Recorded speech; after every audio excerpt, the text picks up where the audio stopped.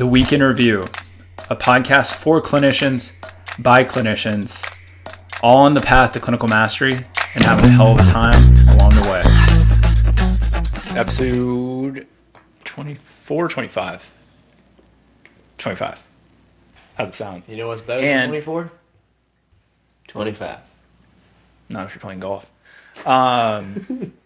So if you notice, this is extremely fancy. Hopefully it sounds better than it has. Daniel is not that much taller than me. He just won't lower his seat. So when he speaks into the microphone, he's going to have to get small. Debatable. And we got our audio engineer down here that's working on it. His name is Muchacho, and that's what he's drinking. I'm doing a flyer of a case. I had a case written up, and then Tanner and I saw a follow-up from today, and it was actually a much more interesting case. So may not have all the detail. I do have the details, but it's not written up pretty, so hopefully I can recall it pretty well. Any like follow-ups from previous cases that you can think of before we get rolling? Nah, my dude's doing good. My dude. Don't know which one, just it's doing good. For the last one. Bilateral hamstring pain. Oh, another runner? Yeah. He raced well last weekend. There you go. His dude's doing good. That's your detailed update. Okay, let's get into this. So this is a guy that I haven't seen for a few years. He came in Monday of this week. And if I could find out how to get to his chart on my iPad, that'd be fantastic. But I haven't seen him for a long time. Last time I did see him, I was working on kind of bilateral posterior shoulder pain. The guy's general presentation is kind of here, like mild kyphosis at CT junction. The very first time I ever saw him, I actually sent him for an x-ray for AS because he was that stiff. He was at the time 32 years old, fairly healthy overall, but just really stiff thoracic spine, mild kyphosis there, CT junction, kind of whatever you want to call it, Dallinger's hump. And his actual overhead flexion, if you're watching on camera, is probably 120 degrees, 130 degrees before he has to just get into his lumbar spine. It's just fixed. Complaint this time is acute low back pain because he went back to the gym to work out. I don't know how many sit-ups they did, but a bunch of sit-ups of something else. And he goes, like, towards the end of that workout and into the night, I was having acute low back pain, spasms. And that's his presentation on the 26th. So that was 3 days ago. So that was Tuesday. So we'll just kind of read through this note. Said he's having some radiating pain down his right leg, which is intermittent, positional activity based. He notes that that was quite a bit worse when it first started, that it was all the way down to his foot. Now that's kind of retracted a little bit. But then he also notes that he has tingling in both feet, out in his toes. So it's not his whole foot, just out in kind of his toes. He also says it's hard for me to tell because it's tingling. I don't know if it's my whole foot or whatever. We're going through the rest of the exam. I'm kind of skipping ahead here. And then like, we're literally about ready to start treating. He goes, and I kind of have like numbness, tingling in all my fingers. And I was like, oh, okay. So then I end up doing some different tests because of that as we go through this. And he also notes that he's been taking some ibuprofen to help with the back pain. It really doesn't help that much. Side note on this, his wife is an OB. So pretty educated on this stuff. So when he has back pain or he's talking about numbness, tingling in his hands, he's getting some information elsewhere as well. He's in like a 4 out of 10 pain. He's not really having a whole lot of pain at night. It's more if he sits for a long time. He's afraid to work out. So he hasn't been back in the gym, but it's bending forward, sitting for long periods of times, things like that. But the numbness is kind of like not really pinned down to anything in particular. Just comes and goes, or it's just kind of there. And I think he's not aware that it's there all the time. He works for a mission-based ministry, so he's getting ready to go to Malaysia for, I don't know, a couple weeks or multiple months, and he literally leaves not this week, but the end of next week. So I was like, okay. Movement-wise, I'm going to be honest, we didn't do a top-tier analysis because when this guy bends over to touch his toes, he ain't going nowhere. It's not really pain. I mean, he has discomfort, but he's just stuck. He doesn't move well overall, so I'm not going to get a whole lot of info off top-tier with this guy, and that's just, I've seen him before. So we go right into palpation, as you can imagine. Mid-T spine, severely restricted CT junction, restricted overall rotation extension. Lumbar spine, like L5, S1, extension restriction. Positive orthopedic test, straight leg raise on the right? And we hit literally probably a neurologic wall from tension on both sides around 70 degrees max.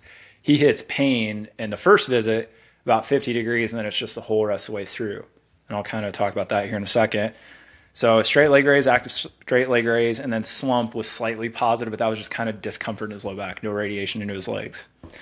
All neuro, I mean, we did everything neurologic with this upper and lower, numbness, tingling, everything was normal. Reflex is normal, cranial nerves normal, strength, everything was normal, right? He did kind of, when we started testing for all that, I did, tell him, hey, I'm testing for this stuff just to be, sure of any of that. Your wife's an MD. I'm sure she's talked about this stuff, and you'll see what I explained to him as we go through this. I just kind of explained the mechanics of it, and then that's why we did this case, because what we did today kind of proved that to him and us a little further. So we kind of go right into typical treatment for somebody that has extension-based restriction with flexion-intolerant low back pain. We go into, a McKinsey kind of extension-based process. Well, this guy doesn't move through his mid-T-spine. So when and his hips are a little bit stiff. So when he lifts up, it's like he's just doing a plank. I mean, just his whole body is moving. So we're going through it. No pain while he's doing extensions. He does a set. Then we start applying overpressure. We do 3 sets of 10, 2 of those with overpressure. We retest straight leg raise. It's, 10, 15 degrees, more range motion, still a little bit of pain just in his low back at the top of that range motion. Like, okay. So then go through, we adjust everything, mid back, low back. We do some dead bug stuff, breathing, go back to that. Kind of honestly left it there for the first day. And I just said, hey, for the next 48 hours, you got to go crazy. We have probably 3 visits before you leave from Malaysia. Let's try to hit it hard for 2 days, come back in, do some more stability-based stuff. And I even said towards the end of that first visit, I said, we're just trying to cut down on symptoms. We have to go back to your mid-T-spine extension stuff right away next visit. So he comes in, he says, yeah, I'm doing maybe a little bit better. It's just not as severe. Nothing in his legs almost at all. He's like, it's basically just low back pain. But then he voices again, hey, my wife made me go to my primary care, get blood work. I was like, I'm not opposed to that. I told him I hope they run certain labs like B12, CRP, just some general stuff since he's having numbness, tingling. Hopefully, we'll see. But in my opinion, nothing was red flag. He had nothing in his history, no pain at night. He's not losing weight. I mean, nothing that makes me worried for him at all. No vision changes, all the things we're thinking about from, progressive neurodegenerative diseases to, something really bad. The way I explained it the first visit to him is, if you can imagine, he was doing a ton of sit-ups, and this is part of the takeaway because we want to start doing kind of a clinical pearls here, is the history is always kind of leading you a certain way on your exam, but also treatment, that if he's sitting there doing sit-ups and his mid-back is in a kyphotic position, I mean, he's only got 2 options to move from. That's his neck and his lumbar spine. So it's like you're trying to tug on his spinal cord at 2 ends and it's just not going to move in the middle, which we know is kind of like a onset of a nerve traction injury, right, or a setup for it. So when I kind of explained that to him, I don't know if that calmed him down or not, but that's what I was trying to explain. Like, you can get, upper and lower just from tractioning on both ends of it. So this visit, he comes back in today. We say, how you doing? A little bit better. Okay, well, let's check out some different stuff. So we palpate, and then the very first thing we go to is what? C-spine retraction extension. So I had Tanner do that. Very first thing, we tested straight leg raise, still positive, but it was transitional. So he had hit a point of pain, and then he could go past it, right? So we're just kind of seeing that, like, maybe there's not as much neural tension as there is kind of maybe an actual dynamic scenario there. So we just do, how many did you do? 10, 15? Yeah, 15, good. Yeah. In range, yeah. So 15 in range cervical retractions, retest straight leg raise, quite a bit better. He's like, oh. So I think that kind of opened his eyes. Mm-hmm. Then Tanner adjusts, upper thoracic spine, CT junction. We do a little bit of dead bug stuff. And the wall uprighting. Yeah, and then thoracic spine wall uprighting. So that's basically you're in a dead bug, trying to go overhead. And again, this guy can get maybe 120 degrees. And you can tell it is very hard for him. I mean, he is stuck here, like, really kyphosis at CT junction. So I was like, hey, when you're doing this stuff, your biggest goal is here. So we pull out a foam roller, teach him to kind of put himself in retraction and just actively work mid-thoracic spine and kind of a McKinsey model on a foam roller. And the second rep of that, it just zings his low back. And he's like, oh, he goes, oh, my back spasm. And you could tell he wanted to bail. He was about ready to roll off film roll. I was like, no, no, no. It's like, that's perfect. Like, you just proved to yourself that it's not necessarily your low back. We're moving your mid back, right? Or we're kind of putting you in range, retraction your neck. Load him up there. He does the full 10 to 12 reps. Stand back up, try to do wall uprighting one more time, really focus on his neck, go back in, straight leg raise, almost like perfect. And he's like, oh, like, so like now we're getting to management of your issue. And I said, hey, we're going to go home with what? T-spine foam rolling, but more, just kind of active levering into extension over that. Wall uprighting is stuff you can do at the office. And then you're still using a dead bug because that's kind of the active component of that. But even at the end, still voiced like a little, well, I'm still kind of worried about this, but you could tell he was like kind of coming out of it. So the reason I want to bring this one up is literally it was the last thing he said before I started treatment the first day. He was like, yeah, my hands are kind of numb. And I was like, oh God, like couldn't bring that. Like I should ask more questions, I guess, but I'd seen him in the past. He's got low back pain, started working out. So that made me do a bunch of tests, and I had to rule in, rule out. What do I think that's something that is clinically necessitating me do anything else? Imaging, referral? No. He gets it on his own. It'd be pretty cool to see, like, is everything normal, or do his symptoms subside by working on his T-spine in both his hands and feet? We'll just kind of have to see on that. But like I said, the clinical pearl is there, like, be focused on the main functional audit and the main treatment focus instead of just where their pain is, because we could treat him. I mean, he responded to extensions. He was better, right, for his lumbar spine. There's no way he's extending in his mid-thoracic spine doing a cobra. I mean, just that ain't, that's not accessible. So I did that just because that's the easy play for pain relief instead of he's like, I got low back pain. Why am I rolling my mid back? But now moving forward, it's just like, okay, we're all over it. Cause we talk about that a lot in the office of like, pick that big thing, try not to be too worried about if they're not perfect and just kind of see if it actually changes or not. So it's a cool one for me to, 10 years in practice, you're still like, all right, if I'm on that spot, like, this one created pain and then reduced pain working. So it's like, it proves it. That's not always going to be the case. You're not going to see immediate relief of pain. You're going to recreate symptoms working in that area. But every once in a while you do that, and it's kind of a little like, I don't know, check mark of like, oh, you're on the right track. Did I miss anything on that? Make sure to grab the mic if you're going to. I think I kind of hit it all. Yeah, I think you pretty much hit it all. And yeah, I think a big moment, like Beau was saying already, is when we were doing the T-spine rolling. I think a big like realization was when he's literally working on like T4 area and it just lights up his back. Like that was like a big moment, I feel like, for him that just really clicked. And again, maybe he was moving through his low back because I don't like, not saying that he was getting extension was causing it. It was just like that was perturbing it, which I think was eye-opening for him. Did it make you feel any better, the fact that he was already getting labs? Yeah, well, I'm just interested. We've talked how like Pavel Kolaj, gets labs, MRIs, all this stuff. It's cool if we get all that stuff on every patient, because I think I even said today, I didn't say dish, but remember way back when, very first visit with him, I sent him for x-rays for AS. Mm-hmm. He was at that time also, you also got to think about his posture, having some headaches, this shoulder stuff. So I sent him for that. But then I was kind of explaining, hey, there's these big ligaments on both sides of your spine. Sometimes they kind of stiffen up, like, if you let toothpaste out of the tube.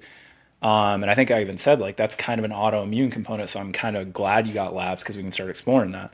So let's say he pops positive for like high CRP. I don't know what they're going to test for, right?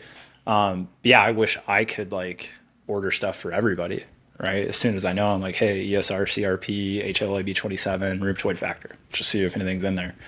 Yeah, just because I'm curious. And you'd pick up patterns. Mm-hmm. Somebody's fairly healthy, they're working out, and you're like, oh, I thought it could be, and oh, it is true with him. So I got to make sure I check with that person next time. Maybe we'll be doing more of that, because if, like Dr. Hyman's show, Rupa Health wants to sponsor this podcast, labs are super cheap, and I think we'll be able to get more patients, more labs, more often. So that'd be cool. Yeah. On the first visit too, what I was thinking is, did you play around just because you knew there was after you found out about the hands, mm-hmm. you could play around with like head position when you were just testing straight leg raise? And well, actually, that is something we missed. Mm-hmm. Yeah, good call. So we did supine flossing with cervical extension as we were kind of going through straight leg raise. Yeah, and he had no pain on straight leg raise as he went into cervical extension. Cool. which even so, good call. He even has a hard time just like getting into cervical extension. He's so kyphosed. Yeah. So he literally goes here, and I'm like, no, let your head fall, and he's just stuck. That's a really good call. We use that as a test, right? Like retract into there, but the retractions were the home run today. Just hit it, and you could do those forever with that guy. Well, I feel like it makes you, I'm not saying it rolls it out completely, but feel a little bit better about brain Yeah, and like other things. yeah. And again, he could have two things going on. He could have, who's to say he doesn't have a tonsillar, cyst or something, and we can still like move his spinal cord around, because that's the thing you got to be careful with on these things is like you do get pain relief, you do change symptoms, and then you got to check some stuff sometimes. So again, if that guy came back every visit the same, and we can do in-office change 2-3 visits instead of like 4 to 6 with this kind of stuff, MRI for sure. Now the question there is, how do you know where you're getting the MRI? Are you getting lumbar spine because he's got lumbar spine pain? Are you doing a cervical MRI because he's got this, kyphosis? Or are you doing brain image? I don't know. That's where you But got that it. neuro looked good. Yeah, nothing whatsoever. We tested upper motor neuron lesions, DTRs, myotome, dermatome, cranial nerves. Everything was peachy. Mm-hmm. Yeah. I mean, that's kind of like, I had a case earlier this year where the neuro got the MRI of his low back, and I was like, because he was having trouble going to the bathroom, so I got the image of his neck, and it was like his neck is what they ended up operating on. And if I was going to pull a trigger on MRI, it'd be his neck. Right. I mean, because I would think something like a syrinx or some sort of, space-occupying lesion around there. That would be my guess. But yeah, especially with symptom change in his lumbar spine. Cool. Yeah. Any other questions on that one? You said you've been seeing him for a long time. Well, I saw him. He wasn't in Jane, so I haven't seen him for probably at least 4 years. He's always been this stiff? Yeah. So that's why very first visit he came in for bilateral posterior shoulder pain because he was going to like a CrossFit kind of the gym that shall not be named. And he's just getting torched. And at that time I was working out in there, and I'd seen this guy working out, and you're kind of like, I know why your shoulders are getting torched, right? Well, we worked and worked and worked, and he got it, but you also knew like this is going to take a long time to change. And he's still trying to go into the gym the next day or whatever and do this stuff.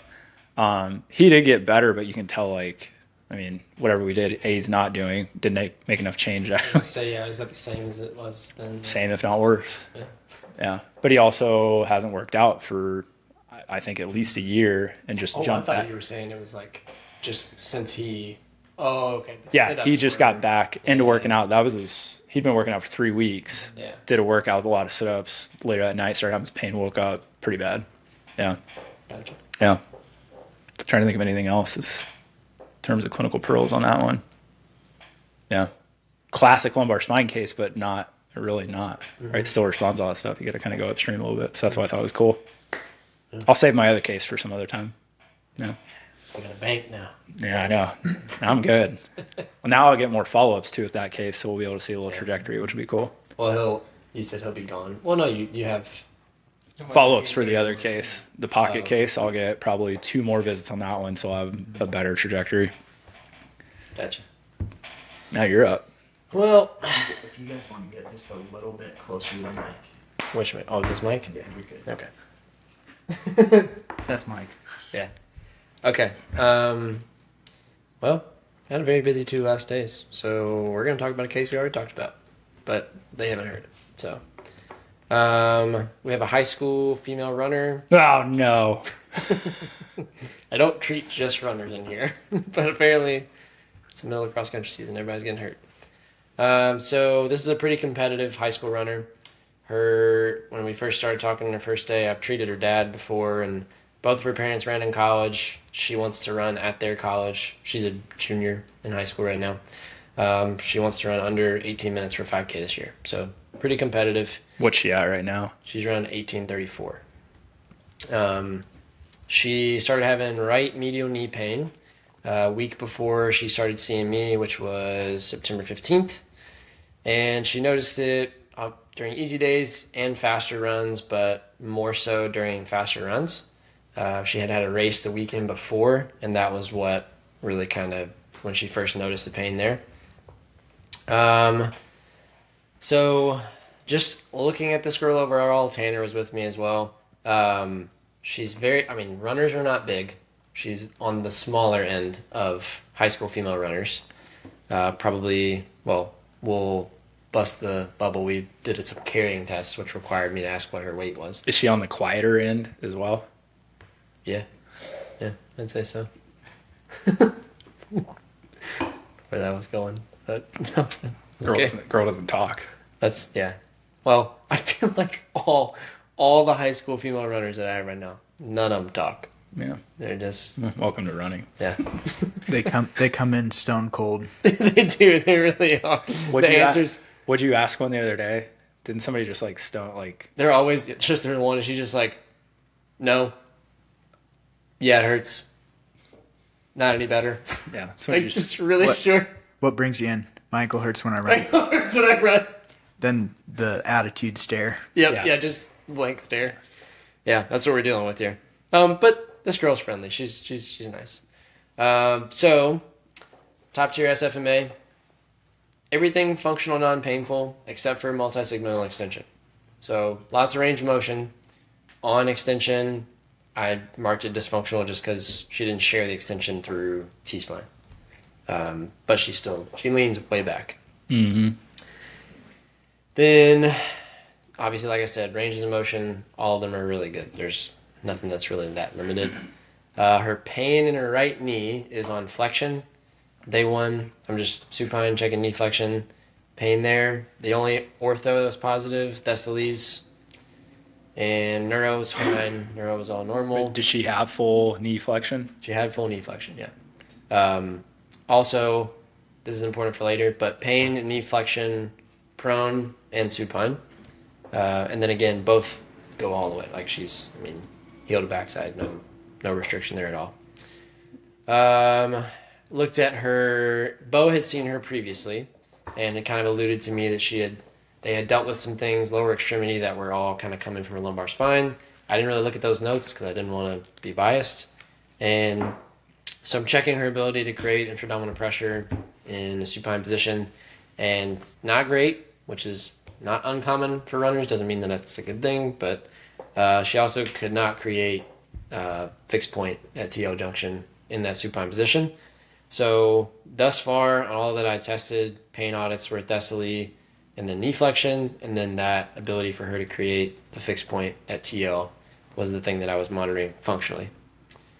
All in that first visit, I can't remember if I actually took her through. I didn't load anything at the spine in range because, like I said, she was really mobile. So we worked on the breathing for a little while in the supine position, which made her symptoms a little bit better down in her knee. Then at that point, it was getting close to the end of the visit. I was like, okay, I always know that we can go back to dermal traction over that area if I think it's saphenous nerve. So I cupped the area. We were going through a lateral lunge. That also made her pain a lot better. Still had some inflection in on Thessaly's, but a lot better. So sent her home with that and the breathing. Second visit, and then you guys can kind of like chime in however, we've already chimed in on it. The second visit, I am mainly still working on the TL, punctum, fixum, all that being able to create stability. And now we're in a higher position. So she comes in and we went through hang stance and just a half kneeling hover, which she had decent stability. And I was comparing to previous kind of a similar medial knee pain high school female runner who immediately when I put her in that split squat, she started shaking. This girl was doing pretty good. Now she's a pretty high level runner as well. So she only has the knee pain in flexion in prone now. So supine, no pain when I flex her knee, but then when we put her prone, that lights it up. And then also when we were doing the split squat hover, when the right leg was back, right? So when that was the trail leg. So at this point as well, in the supine position, she's already doing better at being able to create the fixed point at TL junction, which I was kind of surprised. I didn't think it was going to change that quickly. Third visit, Daniel and I had talked about checking to see if there was any sort of closing component to her when she's running if she's creating compression around the left side in her low back. So to check out a static opener, which didn't necessarily change the pain audits. But Beau and I had been talking about, if saphenous nerve is the thing that we think is being aggravated, it has to have a second point around which there's an entrapment or it's being pulled from. So higher up in that lumbar spine if she's getting compression when she's running, if she's just falling into extension a lot. So then I checked through the adductors to see if there was any trigger points, which, again, we talked about, and I learned something new this week with trigger points, like trigger point versus tone. She doesn't lack range of motion in the area, or at least in her hip, right? So the things that could limit range of motion, or a trigger point would have to limit range of motion, whereas the tone isn't necessarily going to be the same.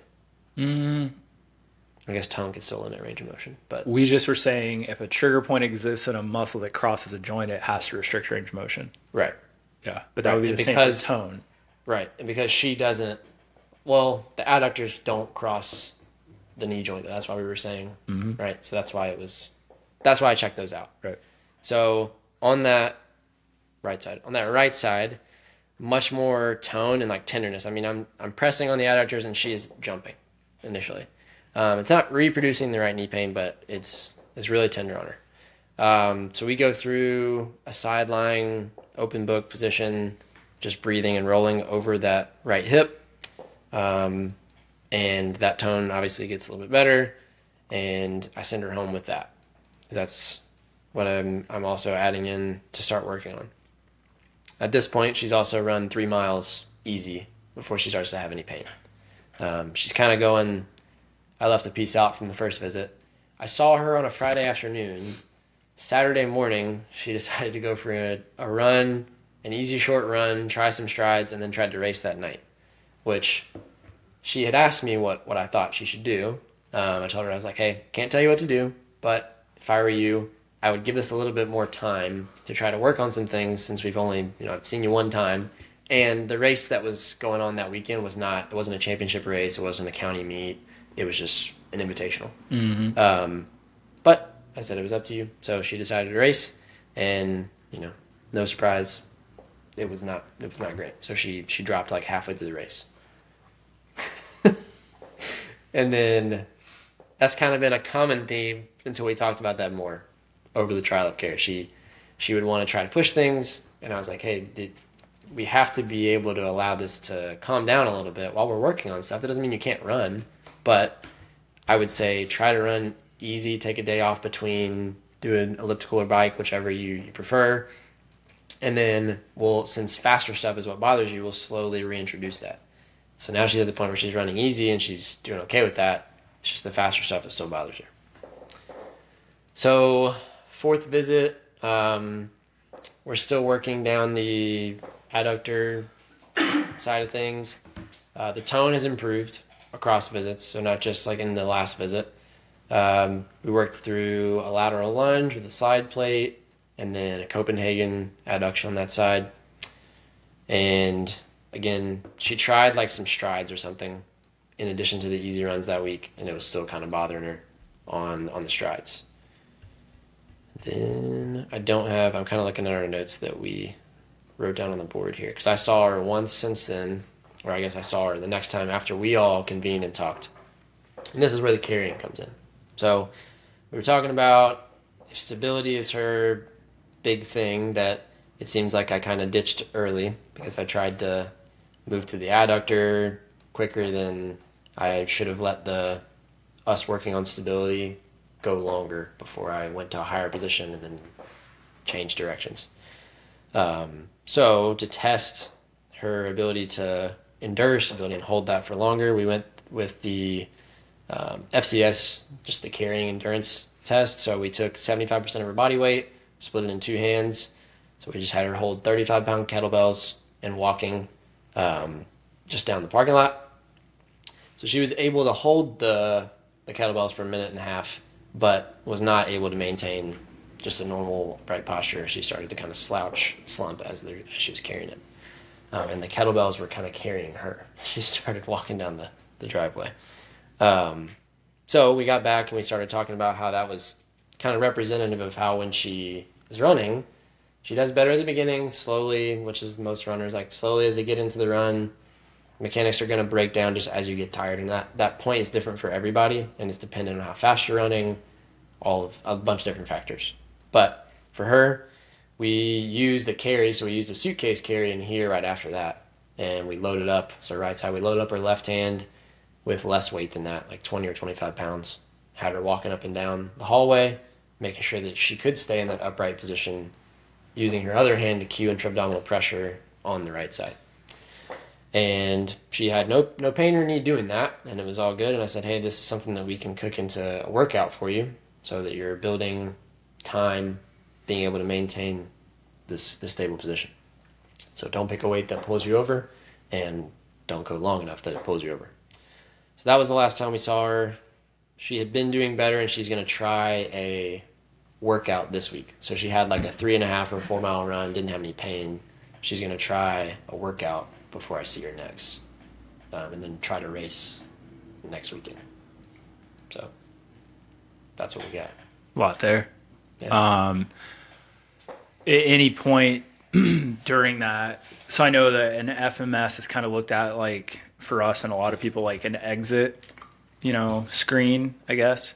At any point during that, do you feel like you could go, okay, like top tier estimate is pretty good, multi-segment extension is not great? Like, did you go back to that? Is that still not great? The extension? Yeah. I didn't check it every time. I think I checked it like the second visit and it was still the same. But because like an FMS could be, obviously Alex said like that carries an FCS, so it's like SFMA, FMS, FCS would be there. Like, do you feel like you could have thrown her an FMS and something would have broke down there before just loading her up? Yeah. Yeah, I bet rotary stability wouldn't be good. Which kind of puts you back in the same, like unilateral carry, maybe lower level, kind of same stuff. Yeah. I was just curious if like, because what we kind of talked about in here, like Alex wrote this whole trajectory out on the board the other day. We were kind of talking about like sticking with the main focus, which was kind of, why I was bringing up my case, like get on something and stick with it. But at the same time, it was kind of like, well, if you see stuff getting better, then you kind of have to go higher echelon testing. So I just wondered if like, maybe we even think like, okay, like somebody's doing really good. Like, well, what do you do now? Is it just specific sport specific stuff? They have pain in a clean, so you mimic that, or do you go to a more standardized thing? Because we talked about maybe taking a lot of these runners and doing a couple of the FCS tests, or kind of grabbing at some and just doing them across the board to see what everybody fails at for a lot of reasons. So I was just kind of wondering if maybe we like, you see somebody getting really good and you're like, hey, we always try to do an FMS, see if something else comes out, or do you go sport specific, which running's kind of tough. Yeah, it's kind of hard. I basically, because I wanted her, and I did the same thing on the girl that I was talking about earlier that also had right medial knee pain. Did that with her today. She folded like a house of cards, didn't she? Oh, she didn't even make it 30 seconds. Yeah. Right? And Rumpelstiltskin. if you looked at both of them, you would think she's probably more stable until you watch her run. And she runs a lot slower than... What do you mean by that? What do you mean, like, she seems like she'd be more stable until she runs? So, she's not as frail as the other girl, but when you watch her run, the second girl, she's kind of all over the place. Yeah. So motor control versus, like, body mass, muscle mass. Yeah. What was the motor control of this girl? Like, did you do other tests? The patient? Number one? Yep. The one you did your case on. Sorry. This is why we don't compare. Sorry, ask your question again. So, like, did you do anything to test, like, motor control early on? Because it's like, you said I mentioned openers. I don't remember mentioning openers for her, but it almost sounded to me like you weren't necessarily wrong, per se, day one, and then you just jumped course. Yeah. So I'm just, like, curious if you did any motor around it, so then you could say, hey, now I don't have to do FCS because I can see the motor behind it telling you this. Yeah, what would you Maybe do? like a 90-90? Like, can I even control 90-90 going down? Or like a cat-cow, since she's, like you're saying, TL junction, fixed point. Like, could she do that in, like, quadruped? Yeah. Which also plays into rotary stability tests. It's almost like a requisite for that. Yeah. And I was thinking about it more as in like what, because yes, extension's out there, but that's not there for like a lot of runners. A lot of them lack extension. So like to Well, I me, mean, she has it. It's where she gets it from. right, Or how she gets it. Yeah. it's not that I would have necessarily jumped there first, but just the fact that saphenous nerve was relieved, and then it's like I don't have Beau's history part. So then I'm thinking, okay, well if I can just get her to control her hip, maybe I decrease that if I, tape that for a run. And then so maybe it's like if I just learn how to control the hip, and of course I can always throw a dead bug in there. But this is like me acting like I had the positives from day one, and then how do I build off of that? Unless it's like instead of just jumping ship too fast. Which I think at the end of the day, it still comes back to we and a lot of people maybe need a better standardization, right? Systemization of like, you're like, God, everything is really good, right? Yeah. Like pretty much. And then you're like, ooh, the one thing that wasn't awesome is still getting better. And then you're like, well, what do I do next? And maybe it's not always like go back to palpation. I mean, as much as we would say like, Brett would say my goal is like to restore everybody to that kind of baby-like function would be the optimal goal, right? Like no trigger points, high tone, no joint restriction. Yeah. It's not realistic, but then we also think like motor control is ruling that, which gets to your point. So then it's like FMS is a motor control thing, right? It's couple mobility, mainly stability, and that's what motor control is synonymous with. And then you get an FCS. Now you're loading and looking at the performance of which the backbone of mobility and stability are needed or requisites. I think maybe we just kind of say, hey, if somebody's doing awesome at everything, which is what you do, right? It's why we screen somebody. Yeah. If they fill out of the medical SFMA, the next thing would be if you were a purist FMS, or I guess we could ask Colm what he would do. Yeah. It's not easy. And like I said, running is much harder than if somebody's like, dude, when I swing a golf club and I get to my backswing, I have pain. You're like, to me, that's easier mechanically because running is complex. Yeah. Not that golf isn't, but it's different. And you just nobody ever is doing thousands of reps, like every training session, like with running, like they're going to be. Well, they might, but it's running, like you said, like they have that aerobic capacity endurance, like break point. Whereas golf, it may be literally like I get 10 swings in or it's right away. It's the same thing versus running. It's like mile 2, it hits and then it's there and it doesn't go away or it just keeps getting worse. So it is like. And it's harder for us to test that because so many of them come in and it doesn't hurt. Right.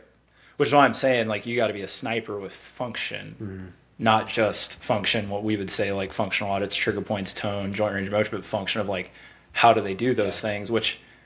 Art of assessment, I would say, hey, you have sport-specific or movement-specific testing, but then also runner screen, I tried to pull a bunch of stuff, or you could just say, yeah, I do an FMS when I'm kind of like, I don't know where to go. Nothing there. Maybe you do go FCS. Because you're like, hey, they're passing that, or they say they score an 18 out of 21. You're like, that didn't give me much. And then hey, higher order. If somebody makes it all the way through there and they still have pain, maybe that's kind of, you're like, yeah, this ain't good. Would that be the point that you looked at running? Yeah, because sport specificity would be at the top of that pyramid. Sport specificity, how they're doing that thing, or legit pathology. Yeah. Which I think you kind of ruled out through orthopedic testing. You can reduce pain pretty quick. Yeah, literally none of these, all 3 of these girls that have medial knee pain, none of them have, 1 or 2 of them might have Thessaly's like the first day. And it's gone. Which is the one thing that we're not addressing, which is the other thing. These are teenage girls that are probably either just gone through puberty, are going through puberty, are going to school, probably don't sleep enough, don't eat awesome, and then we're worried about a little bit of medial knee pain. And it's like, you could probably go eat better and drink some water and you're probably fine. Yeah, and one of them, it's been literally within the trial of care, it's gone from right knee to left knee to up the knee. Like it's like now medial thigh. So then we're always being like, ooh, that's low back. And it's like, maybe you should just have pain because it's just not like killing everything else in your life. Yeah. So that's also the tough thing, especially with kids. I mean, we just did a functional med visit with a guy runner in here, a 16-year-old runner. None of his seems musculoskeletal. It is not musculoskeletal at all. I mean, the parents know that now. We know that, and but as I said, I think you're gonna see a lot more of that coming down the line. Any questions on any of that stuff? No, I think it's like what we were talking about the other day. It's like chase the diagnosis, chase the assessment, not necessarily like sports performance necessarily right away. Yeah, which is tough to do because that's where their pain's showing up. You want them to keep going, but if we want to do our job well, you can't that's no different than just chasing pain with a mom or her dad, like, you know, just being like, yeah, I want to do this all. Like, you can't just be like, oh, you got to go play golf tomorrow. Like, let's get you out of pain today. I think it was easier for the girl that didn't. She still moved well, but her stability was way worse. It was easier for me to say like, oh, I need to stay the ship and work this because you're not good at all these. Whereas the girl from the case today was mostly moved really well and could control a lot of things. But then, so yeah, that's where I felt. But who's to say too? I mean, you've been in the room with me when somebody comes in, 8th grader, freshman, unilateral, bilateral medial shin pain, and parents want me to treat them. Kid wants to get out of pain. I'm like, nah, you just keep going. Who's to say that like this girl is not just type A? It's just ramping up to cross country, having some knee pain. You literally, but you do your job. You test her out. You're like, dude, you actually move really well. Yeah. You can reproduce pain, but you're like, you know what I mean? So there might have been a decision that you could have like 3 visits in. You're like, I'm not going to chase anything. I'm actually going to let you go. Yeah. And that's not what a lot of people want to hear, but sometimes you're like, but I think that's, I mean, the runner, the case I was going to do today, like legit tendon injury. And like, we had to kind of reconcile, like, it's not going to be, or this is not going to be a magic bullet. Like, you're out of pain and you're racing this weekend pain free. She still hit a PR, but she's like, it was pretty bad, you know, and was no worse though. So still progressing. Yeah. But I was like, it's not going to be perfect for a couple weeks versus, hey, you're actually fine. Go run through, which she has been that other kid too. Like, okay, go run through this pain because you're just adapting to more than you've done in the past. But that's a tough call. And I mean, that just comes with time. But a lot of these kids are also snowflakes. So they need a little. Well, I think this girl is actually the kind of person that would literally run until something busts. Yeah, I agree. Also, from what I know, not the greatest at communicating what's going on. Yeah. Which makes it not the easiest to suss out when you're like, oh, I don't know what's going on. Or it's hard to figure out. And then you're like, she's also not helping me out here at all. Yeah, that's not an easy one. Kids, man. Yeah. I don't think I actually didn't check. I should have checked. We're still, if you want us to present a case for you, you can send that to my email, drbeaubeard@gmail.com. Come on with it. Shoot us some reviews. Let us know if you'd want to hear about specific cases. I mean, we see anything and everything. We're just picking the ones that we think are interesting. So we can do anything. Any closing words? Closing words of Espanol? Stay blessed. Thank you. That was Spanish. I don't know what to do with my hands.